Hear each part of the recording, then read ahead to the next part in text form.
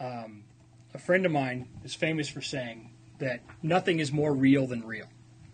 And while these explosion elements, the sprite voxels and such, they make sort of a nice filler volume, in and of themselves, they don't necessarily make a really awesome explosion. And the fact of the matter is, if you really want like an awesome looking explosion, there's nothing better than getting recorded footage, a live play. Go ahead and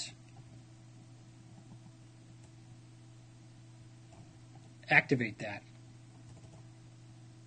in my hypervoxels panel.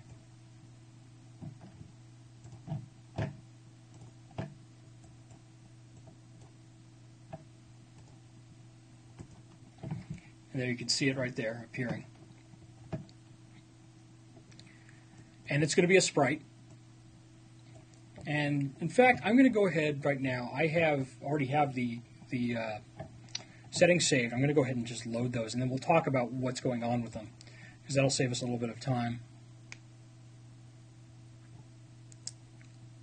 So I was supposed to have it loaded. Hold on. I'll bring it up in the next pass.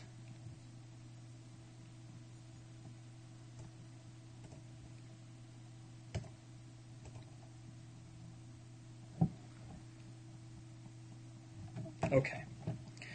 So, I actually named it in this particular scene. It's called Expo Live Sequence.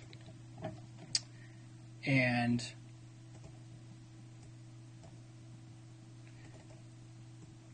pull it up, and I'll tell you what's going to happen when we pull it up.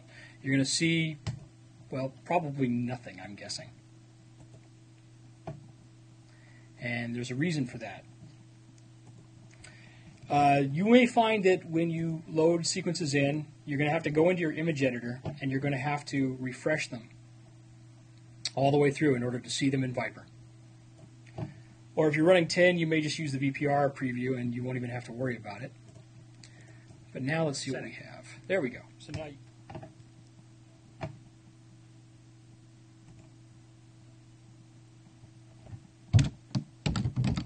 I'm going to go ahead and save that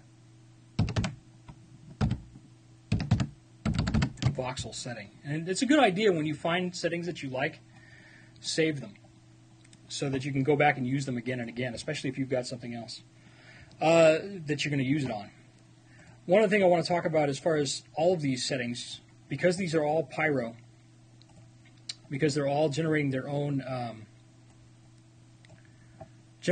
light, you'll notice that none of them are actually using any lights in the scene. They all are self-illuminating. The nice thing about that is no matter what scene you're in, you're always going to have the right light values for your explosion, and you don't have to worry about differing light settings.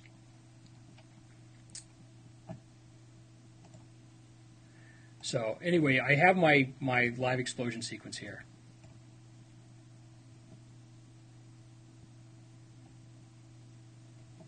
And there it is. And when added in to all the other explosions, all the other explosion elements, you get a very robust effect. So now we've got that really big explosion, that live plate explosion that's adding it in. And we're looking at this just with the objects. We're not looking at it rendered with with the spaceship in there or anything like that. This is just the Viper preview. So now we have the slightly colored sparks, the more colored sprite voxel to go in with the live plate. We've got the fire trails. And we have a lot more interesting stuff going on with our explosion.